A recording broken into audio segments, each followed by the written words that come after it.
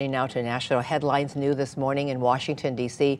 Two U.S. officials say the Biden administration is expected to announce an additional $275 million in military aid for Ukraine on Friday. It comes as Kiev struggles to hold off advances by Russian troops in the Kharkiv region.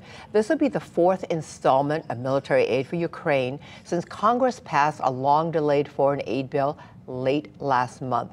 The U.S. has pledged to keep weapons flowing regularly to Ukraine to get them to the front lines as quick as possible.